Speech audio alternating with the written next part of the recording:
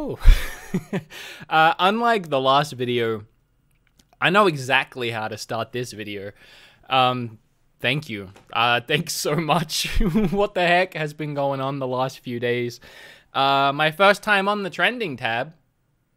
It was kind of cool, but at the same time, I feel real guilty about it. Like I said in the last video, there's so much more important things happening in the world right now, and I feel bad. It's still on trending. I feel bad that I've taken up a spot on the trending tab for like the last 48 hours. I assumed this topic, this video would be pretty big news in my community for my active subscribers. I didn't know how many people would actually care. It was just something that I really wanted to talk about. And holy heck, if it didn't resonate with the world, I don't understand. Well, I kind of do. I've been thinking about it, and I think a lot of it must stem just from general frustration with Nintendo as a company. Because I think everyone has their own issues with Nintendo, and hearing them do something else kind of baffling is always drama that people like to discuss. But before we get in, because I have a few, I want to touch on the last video and the response to it. The response being overwhelmingly positive, but there was a lot of things that I want to address that came from that video blowing up. But before that, I want to say thank you. Like, again, just thank you so much for the overwhelmingly positive response that video had. I mean, I was a little worried when Nintendo dropped me. I was like, man, is this gonna, I don't know, affect my standing at all on YouTube, I guess. But if anything, it really, like, your support really went to show that end of the day, all I need is my content, myself, and all of you, and we'll be perfectly fine. So that was awesomely reassuring. Thank you so much. All right, let's get into the juice. There was quite a fallout. I mean, you can't have a video sit on the trending tab for a couple of days without other people wanting to talk about it. I mean, the sheer amount of articles that were wrote blew my mind, but the amount of videos people were making, like response videos, all of it super positive, which is great to see. I tried really hard in my video not to burn any bridges, but I think all of y'all went and burnt those bridges for me. I haven't heard back from Nintendo. It has been a weekend. I highly doubt I will ever hear from them again, which sucks. And again, a part of me was like, oh, should I have made this video? But again, just the overwhelming support told me that, yeah, it was a good idea to make the video. But yeah, even though I said, don't go screaming, I said it in the video, don't go screaming on Twitter, people did, and it sucks, honestly. Like, I get that it was done with good intentions, but the amount of people tweeting Nintendo of America who had nothing to do with this decision and saying that they effed up and, like, swearing at them, I was getting tagged and all that, and it was very heartbreaking for me to see because Nintendo won't like that, and it doesn't do me any favors. It doesn't get me back in the program. It pushes me further away. But I get that was done with you guys having my back, so I appreciate the sentiment, but it doesn't help. But a lot of the videos I watched were very positive, and those do help, and some of them had some really good insights. Others, and most people, seem to double down on that mod video. Initially, it didn't do very well at all. It barely got any views. In fact, it's doubled in views since my video, and everyone's speculating about this being the video. It's gone up like twice as many views. So if Nintendo had been like, hey, we don't like that, not only would I have been fine never to do it again, because I wasn't planning on doing it again anyway, because I didn't think people were interested, but I would have even taken it down. And I said in my video, my last video, you know, I don't change who I am or shape who I am because of Nintendo, and that's true.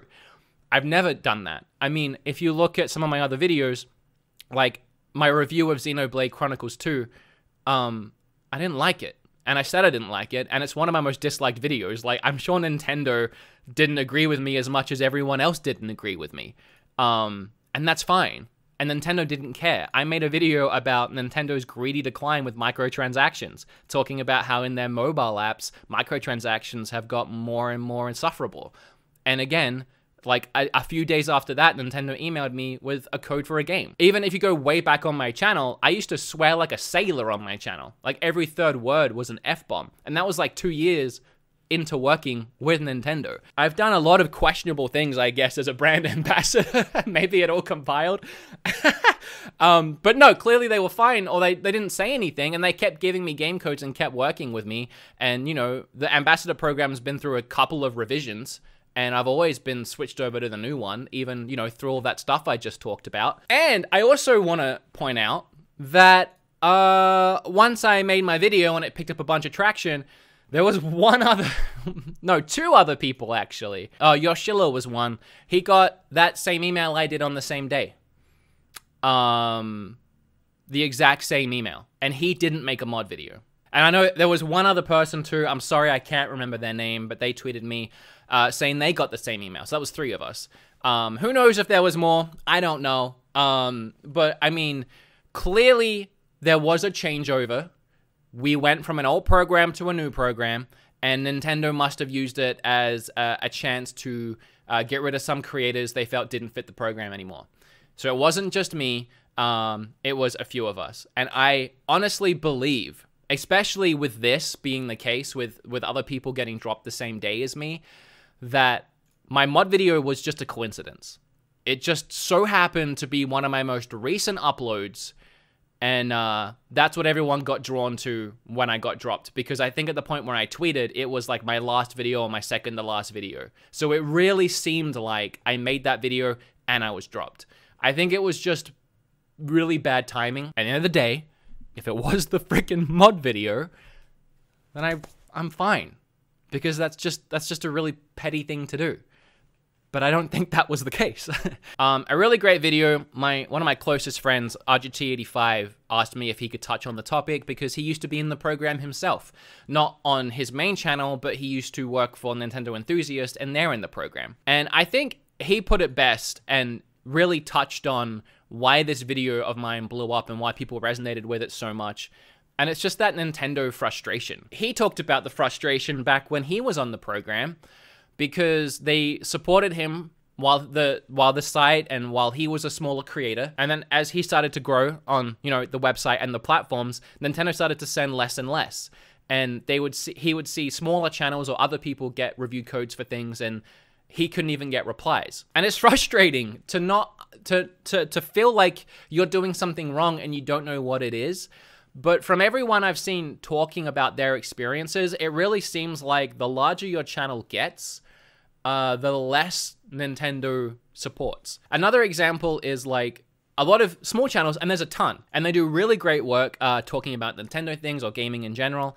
But like this channel, back in 2019, I'm not sure how many subs they were at that point, but Nintendo sent them this huge package of physical stuff. I haven't been sent anything physical for the Switch since the Switch has been out. They sent him a Switch console. They sent him a ton of stuff, and good for him. That's fantastic, and I think it's actually better, definitely a better idea, sending products and a console to smaller YouTubers. This way they have it in their hands and they can start reviewing things. I think it's better to do it that way, but pretty much every time you see anyone get sent anything from Nintendo, like a lot, and especially physical things, they're always these much smaller channels. Another one is Nintendo Power Couple. Great channel, wonderful people. I don't think we've ever actually talked. Apparently I'm not even subscribed. My bad. But they are wonderful people. And they're on the ambassador program. But, you know, if you go back in here, I'm pretty sure Nintendo sent them a Switch. I could be lying. But, I mean, they got sent to the VIP E3 Nintendo experience. Like, they get backed by Nintendo a lot. And they have 7,000. And again, I think that's great. It's really great. But I think it goes to show that the larger your channel gets, the more I think Nintendo just expects you to provide yourself with things and to do your own thing. Now, in saying that, even with that being the case, most people remain on the program and don't get dropped. But I think it does play into how frustrating it is being on the ambassador program, which, by the way, never got paid for. A lot of people had a misconception that I was getting paid for that. I was not getting paid. Nintendo does not trust me.